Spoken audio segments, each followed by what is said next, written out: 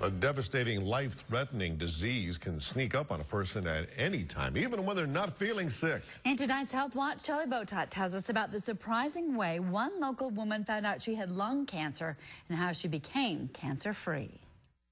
74-year-old Hallie Stumpf was having problems with bunions. She needed some minor surgery on her feet. Her doctor said, as a precaution, Hallie needed to get a chest x-ray before surgery.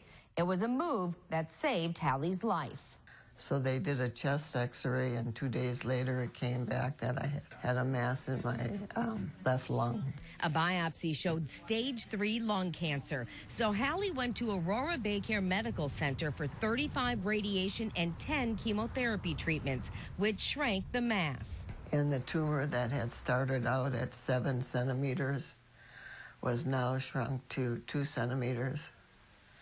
But it still showed that it was hot. Instead of going through more chemo and radiation, Hallie chose to go to cardiovascular and thoracic surgeon Dr. Alexander Roitstein to have the mass removed. Yeah, the surgery for her was basically a lobectomy. It's done through an incision towards the back of the chest.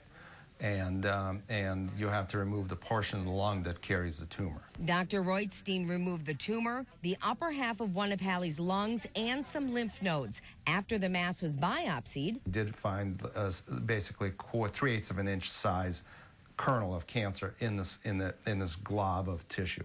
And so it speaks well for her, because that should give her a pretty open door to getting on with life cancer-free. Green Bay probably has one of the better cancer treatments there are.